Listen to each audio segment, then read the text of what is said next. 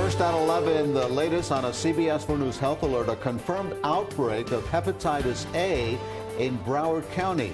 There are at least 7 confirmed cases tonight and counting. This outbreak especially concerning for all of South Florida since it comes not long after a couple in Martin County died after contracting the disease. CBS 4's Amber Diaz is live in our newsroom with our top story at 11. Amber.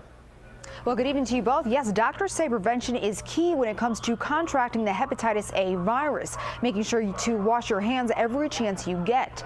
But one man says his brother never had a chance because he was misdiagnosed. The fact that my brother was misdiagnosed is troublesome. Martin County couple Jeffrey and Nancy Kirsch died 2 weeks ago from hepatitis A complications. They were sick, but they thought they had the flu. They were trying to get better. They didn't know they had this. The couple were both 62 years old and seemingly healthy. Their deaths now drawing more attention to the hepatitis A outbreak. Already, dozens of cases have been reported north of Broward County, and the health department says 7 cases have been reported in Broward since the start of 2019. The sporadic outbreaks occur in counties or areas, and it could be one restaurant or one person or one household. Even in daycare centers, they've been watching this carefully. Hepatitis A is a liver disease caused by a virus usually spread through contaminated food or water.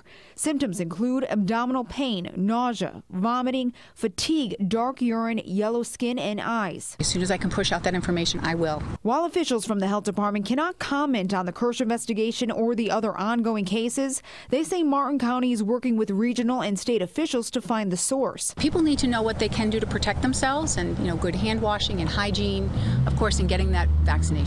Doctors say the strongest recommendations for vaccinations are for those who are traveling to endemic areas or those in third world countries. The Kirsch family hopes the health department does its best to find the source. Our family is trying to wrap our head around it, and I would hope the health department is putting every resource they have into this right now for the people of the community there. Now, the Department of Health in Broward is providing outreach for people high risk of catching the virus. That includes people using injection or non-injection drugs, are homeless or in temporary housing, who have been recently in jail.